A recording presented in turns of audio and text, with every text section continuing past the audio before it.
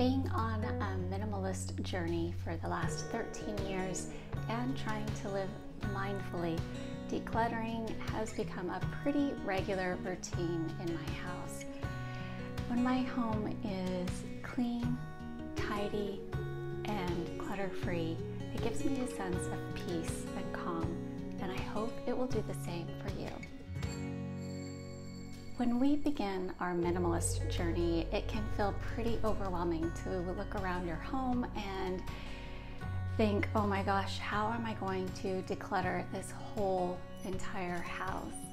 I find that it's more manageable and not quite so overwhelming if we can break down decluttering into a 7-day process where each day is focused on just one area of the house. As you begin decluttering your home, keep in mind that there is no one way to become a minimalist. That the beautiful thing about being a minimalist is that you get to choose what fits in your lifestyle. Before you begin decluttering each room, try to identify a couple of purposes that you intend for this space. And then as you're decluttering, try to stick to only keeping the things that really add value to this purpose. Day 1, bedroom. The bedroom is an area that we don't necessarily always think about decluttering. I like to begin with under the bed. I don't know how things find their way there, but the most random objects find their way under the bed. I like to pull everything out, vacuum it, make sure it's really clean underneath, and eliminate anything that has accidentally been pushed under the bed. Nightstand. Decluttering all items that really don't need to be on the nightstand and focusing on only keeping the things that you truly need first thing in the morning or before bed, like an alarm clock, a phone charger, a lamp, maybe a book. Closet. Even though I'm a minimalist and I don't purchase new clothing very often, it's pretty surprising how many articles of clothes that I can usually declutter. As I begin to declutter my closet, I like to ask myself a few self-inquiry questions to help me determine what articles of clothing I want to keep and which I can donate. How many times have I worn this item in the last 6 months? Do I still enjoy wearing this? Does it fit my current lifestyle? Does it still fit my body correctly? Does this match my current climate that I'm living in? Are these items that fit into my wardrobe formula so that I can mix and match them with other things I have? Many times I keep articles of clothing for far too long and my style has changed and adapted, and my wardrobe formula has also changed.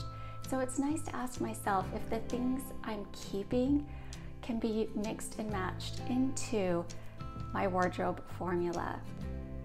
I also only keep the articles of clothing that I absolutely love to wear. Shoes and accessories. As I go through my shoes and my accessories, I apply the same rules I used on my closet.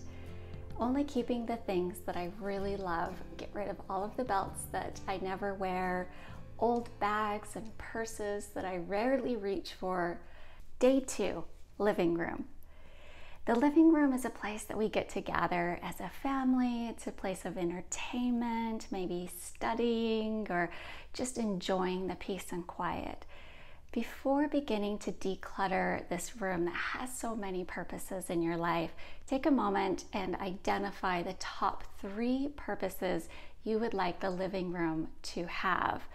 And then keep that in mind as you start working through each category. Decor. Decluttering all of the home decor and knickknacks that maybe have found their way into the living room that either don't belong, don't fit your style, or have become cluttered and overwhelming. I like to think of it a way as, do I really love this item and does it bring me joy, or is it useful? And if not, then I try to donate it to a good cause. Electronics, CDs, and games. Because we use our living room to gather as a family, this is where we keep all of these things for our family. Going through the games and seeing if they're still relevant, if we still enjoy playing them.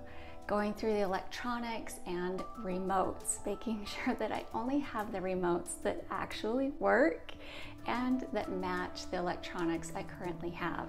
CDs and DVDs used to be a huge thing all of my life, but now we rarely watch them, and my children have grown up, so many of these can be donated to a local library or a charity. Take inventory of any extra or mismatched furniture that you have that you don't really make use of or that doesn't fit your style anymore. Day 3, bathroom. Beginning with beauty products, going through all of my makeup and tossing any old brushes that may be broken or makeup that's empty or that I no longer like anymore. Next, I determine the beauty products that I am currently using. So this is a great chance to declutter all of the beauty products, tossing anything that is old, damaged, or expired. Grooming products, eliminating all grooming products that are either broken, on their way out, or maybe just your style has changed and you no longer use these things anymore. Medication and first aid. First thing is to go through and throw away all medication that is expired, both over the counter and prescription.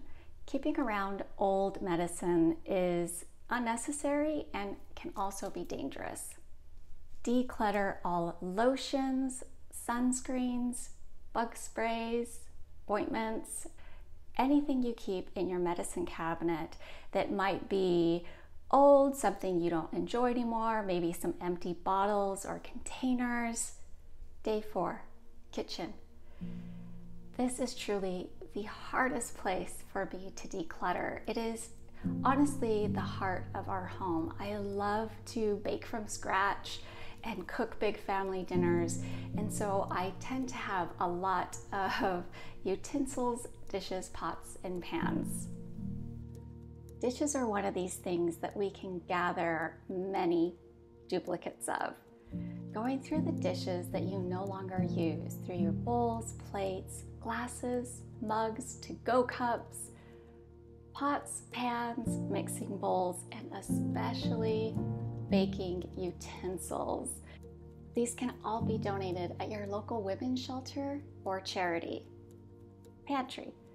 I can always find several old spices that have expired and need to be tossed.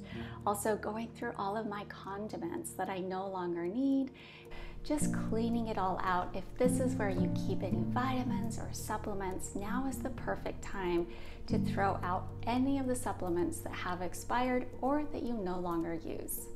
Going through the freezer and fridge and getting rid of everything that is expired, that has been in there far too long and no one's ever going to eat it, condiments that you never use or that have also gone bad. Appliances. I am 100% guilty of keeping a sushi making kit for years before I finally just came to the conclusion that I was probably never going to use it and donated it. Appliances are one of these things that we can either get as a gift or buy on a whim, like an impulse buy, thinking it's going to be great and never use it once. Junk drawer. Every household has one. Ours is usually in our kitchen. Going through the junk drawer and giving everything a home. What are some of the areas that you struggle with decluttering? I would love to hear from you, so please leave a comment below.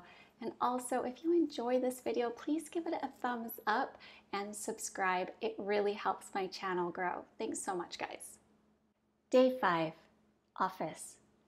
Going through and decluttering all of your old technology that is either broken, damaged, or you don't use anymore, like phones, iPads, Kindles, computers.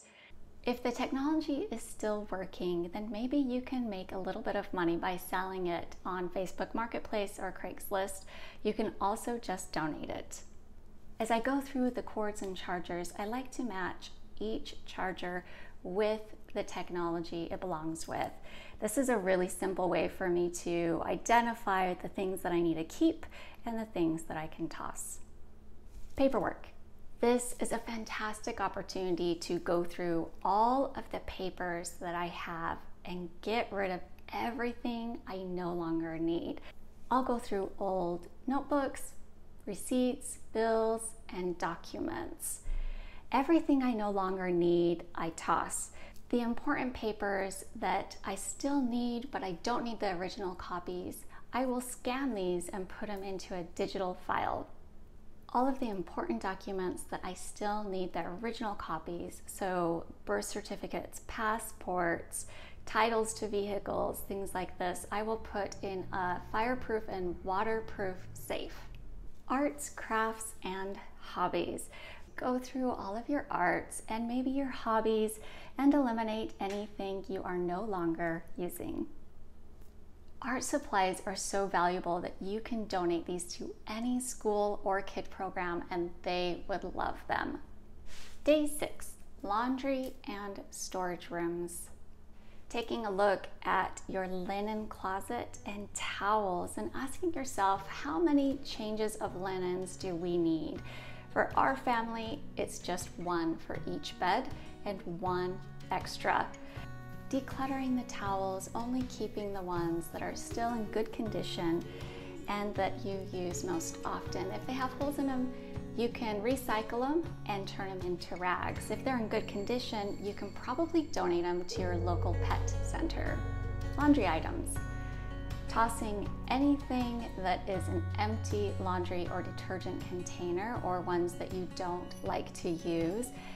Luggage and suitcases. This is an area that we like to keep a lot of luggage just in case someday we need it. But if you can identify just the pieces of luggage that you will actually use most often, perhaps one large suitcase and one carry-on and one personal item, then you can declutter the other suitcases that you will not use.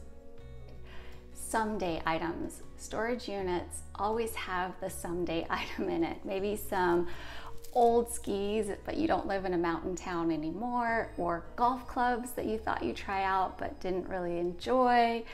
So looking at all of the items in the storage unit and donating or selling everything that you know you're probably not going to use.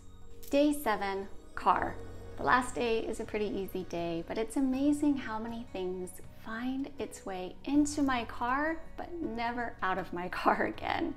This is the perfect opportunity to go through the glove compartment, throwing away old papers that we no longer need, going through the trunk and side pockets, and taking back into the house all of the things that do not belong in the car anymore.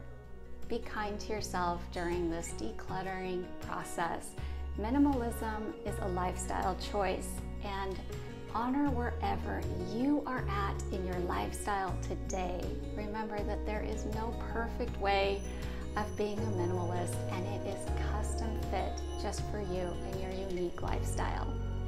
Thanks so much for watching today. I really appreciate it. I hope you enjoyed this video, and if you did, please subscribe and give a thumbs up, and maybe check out some of these other videos on mindful living.